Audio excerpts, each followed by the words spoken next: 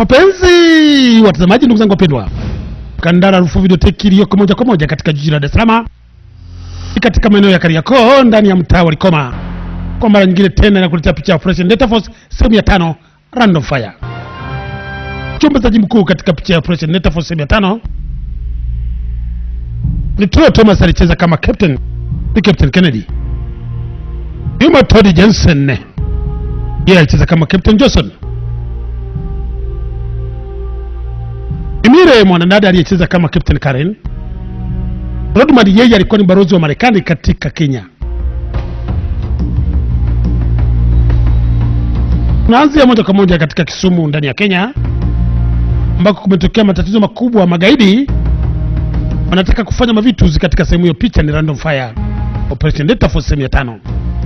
Naanzia Kisumu, Kenya, nchi ambayo iko jirani kabisa na Tanzania pamoja na Uganda, au upande wa kaskazini magharibi inapakana na Somalia. Chetu unaanza wakati treni ya mizigo ikiwa imechanganyika vile na treni ya abiria, gari moshi la zamani, ikiwa linaambaa moja kwa moja kuelekea katika sehemu za Kitale huko sehemu za Kenya. Ndani ya treni hiyo kulikuwa na VIP, chumba maalum, bewa maalum ambalo hutumika moja kwa moja katika kipindi hicho watu mashuhuri. Safari hii katika chumba hicho akiwemo balozi wa Marekani katika Kenya aliyekuwa anaitwa Rodman. Walijua kabisa kwamba katika kipindi hicho kulikuwa na magaidi wengi sana. Hivyo treni hiyo ilikuwa inalindwa kuanzia kwenye bewa la kwanza mpaka bewa la mwisho. Askari watiifu, askari mashujaa wa Kenya walikuwa wengine wamepanda juu kabisa yamebewa wakiendelea kudumisha ulinzi. Kitu ambacho hakikutazamiwa, waliweza kuiona ndege ambayo ilikuwa inaambaa juu kwa juu, ikionyesha kwamba ndege hiyo ilikuwa ni shirika moja la utangazaji ambalo lilikuwa katika Kenya. Nembo yake ilikuwa inaonyesha.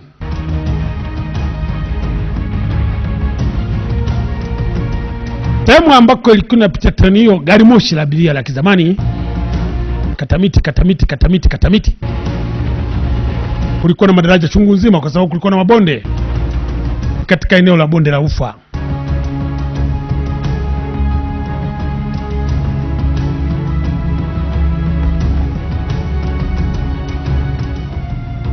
Ndani ya kipindi hiki wakati naitengeneza picha hii, Kenya ilikuwa inatawaliwa na Uhuru Kenyatta, ambaye huyo Uhuru Kenyatta aliweza kupata urais au kukua urais wa Kenya ikiwa ni tarehe 7 mwezi wa 4 2013. Tarehe 7 mwezi wa 4 2013 ndipo Uhuru Kenyatta alipochukua urais kutoka mikononi mwa Mwai Kibaki.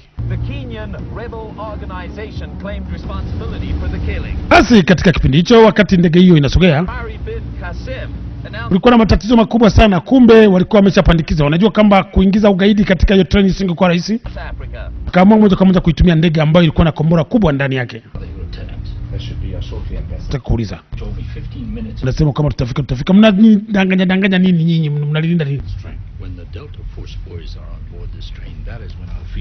Kila mara mnasema tutakwambia mpaka muda unapita. Unajua kama nataka kuondoka hapa kwenda kukutana na Rais Daniel Arap Moi. Ndicho Kenya ilikuwa inatawaliwa na Rais Daniel Arap Moi. Jaribu kuulizia balozi baada ya kuona kindege kinapita pembeni. Hizi alimjulisha kwamba ndege hiyo ndege ambayo inaendelea kurusha safari yake ambayo ilikuwa ni muhimu sana na ilikuwa inapaswa kutangazwa na vyombo mbalimbali vya habari. Hivyo hiyo ndege ilikuwa kama satellite ya kurusha matangazo na wananchi wote katika dunia nzima waweze kujua kama balozi wa Marekani anakwenda kukutana moja kwa moja katika kipindi hicho na kwenda kujitambulisha kwa Rais Daniel Arap Moi. I can assure you, sir. Mr. Williams, might I suggest that you just shut up?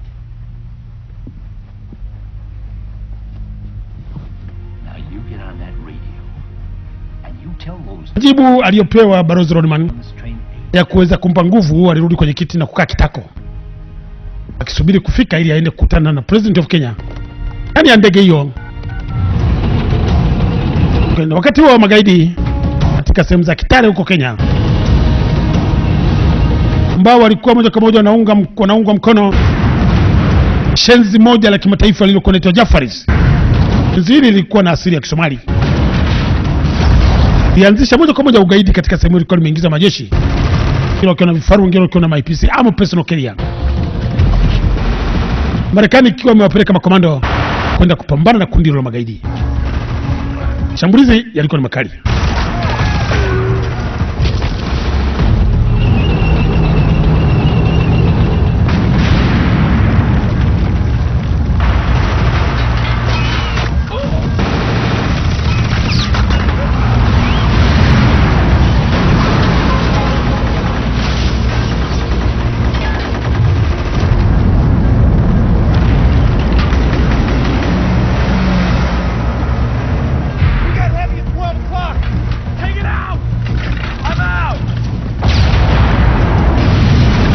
Captain Kennedy ndiye alikuwa amechaguliwa katika shughuli nzima ya kuongoza makomando hao ndani ya mission nzima ya kwenda kujaribu kuzuia magaidi. Do you copy?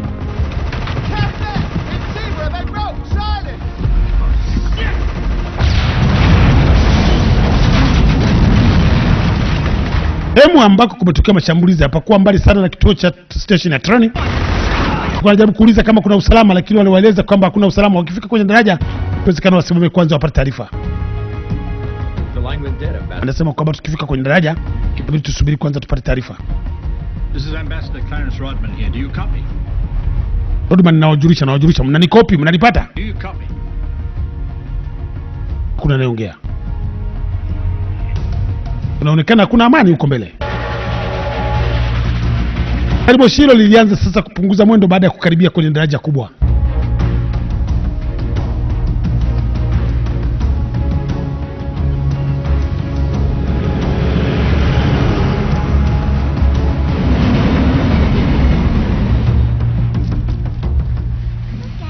Mtoto wa baraza huyo walikuwa wajui wala lile. Wao wanajua kama wanafika katika sehemu ya kwenda kula kuku kwa mrija. Baba, tunakwenda vipi? Sio na matatizo. Nakwenda na zawadi yenu ya birthday, mtaweza kuipresent tutakapokuwa tumeingia moja kwa moja katika jumba letu la kibarozi. Oh, can I open that? No, you open it.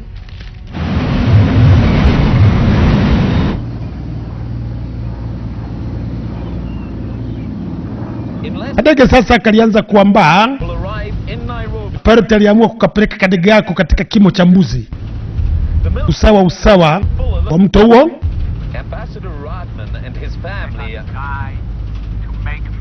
Ambassador Rodman na familia yake wanakaribia kuingia katika mji mkuu. Hicho kisikia ilianza kusikika nyimbo. Aliyekuwa naimba nyimbo hizo ni gaidi mkuu Jafaris. Akijifanya kuimba nyimbo za dini, yeye akijifanya vile vile kama ni mtumishi wa Mungu, kumbe ni mshenzi anayetembea na ibilisi.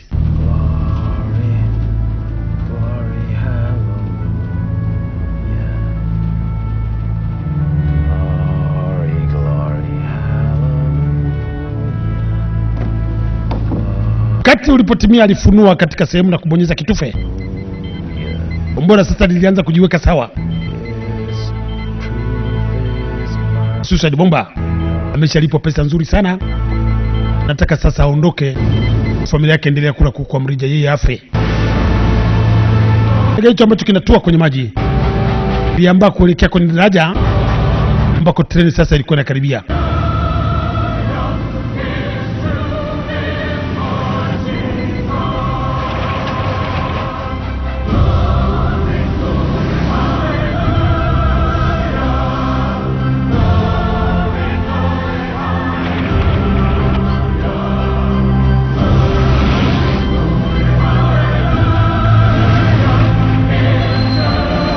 Sasa nishika breki.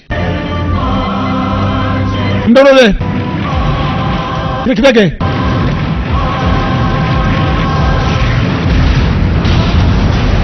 Fiko na kuibomoa treni. Kulisambaratisha daraja. Mlipuko ulikuwa ni mkubwa sana. Rozi wa Marekani katika Kenya aliyekuwa anakwenda kuchukua nafasi kaenda na maji. Jafaris akabakia anashangilia.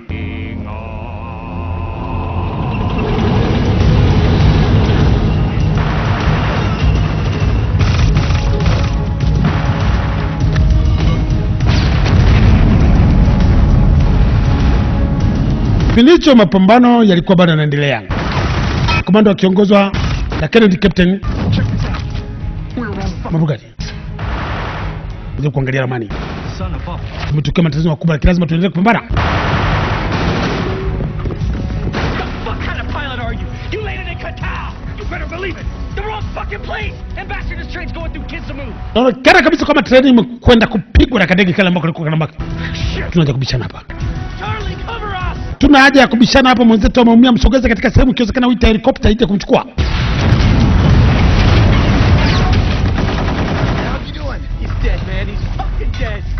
It's an ambush, Cap. That's impossible. We landed in Qatar. How the fuck did they know we'd land here? I don't know, but they knew we were coming. Mimi sijui chochote, ninachokijua ni kwamba mapambano yanaendelea.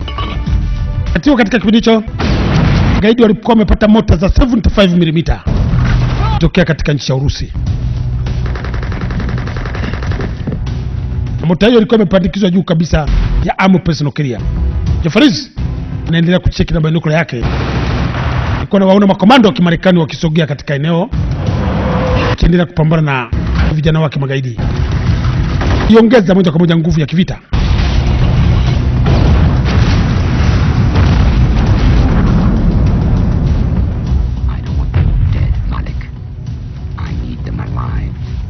Mimi kabisa nataka pesa ambazo nataka nipewe. Na sitaki vijana wangu wanakufa ovyo. Now. Fuck. Sasa zimeisha. No. Vipi? Sarge, take it, Cedric. This is for me. Nabakiza risasi moja. Ukitokea matatizo niweze kujilipua. Hivyo nilivyofundishwa katika uwanja wa kivita wakati najifunza mafunzo ya kijeshi. Kwamba usimalize risasi zote. Usikubali kutekwa kienyeji hivi.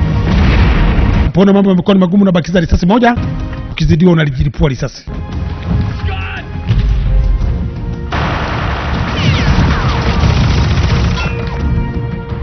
Scott, there's a door back there. Check it out.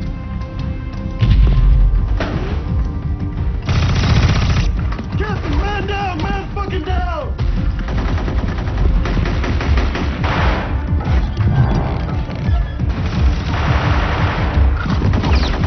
Marekani ilipata taarifa kwamba maaskari wake wanapata hali ngumu kabisa ya kupambana na magaidi wao leo kwa nguzo na Jeffries. Hivyo Marekani Cap, our job is to rescue, not to be... jaribu kutokea katika